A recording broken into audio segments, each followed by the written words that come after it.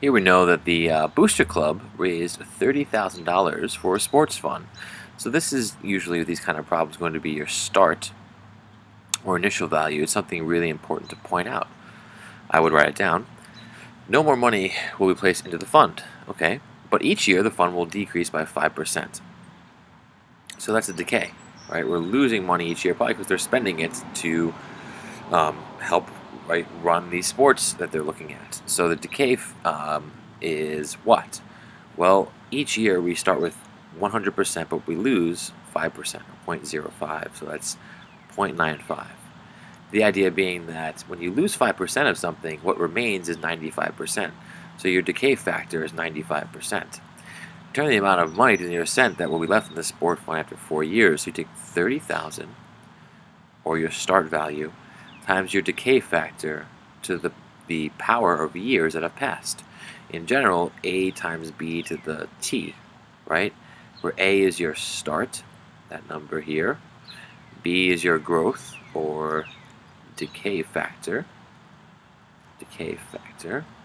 And T is the time period required, whatever it is, for growth or decay. And you can do this manually by taking 30,000, right? You lose 5%, so at first you do that value times 0.95%. It gives you a number. But then the next year you're going to multiply that value, whatever it is, by 0.95. And then you're going to repeat this process the third year, and again the fourth year. So every time you have 95% of what you had before. So that would be annoying to do, so we can do this pretty quickly by doing 30,000, right, times 0.95 to the fourth power, right? So after 4 years, we'll have 24,435. To the nearest cent, it would be in 19 cents, or 0.19, you round up. So we would have, right, oops, if we're writing this in dollars, we could write it as 14,000. Sorry, I forgot what that was. Oh, so not 14, 24,435. So 24,435. Oops, and 19 cents, I believe that was. Yep. So that's the basic approach, is that you take your starting value and just multiply it by that factor over and over again. Here in the next one, the price of a car is starting at 20,000. The start is very critical.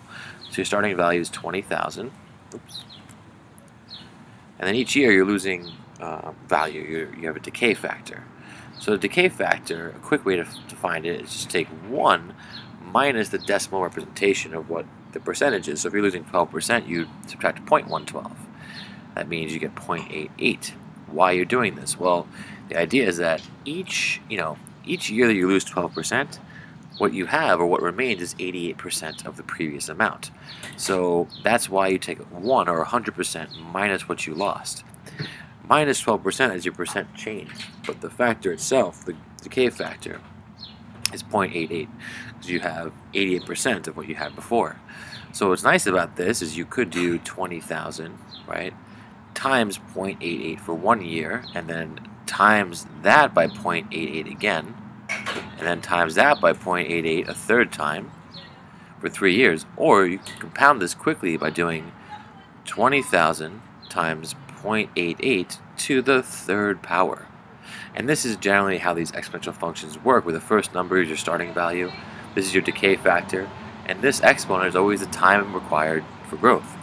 So we can set that up as 20,000, right, times 0.88 to the third power. And that's 13,629.44, or choice 2.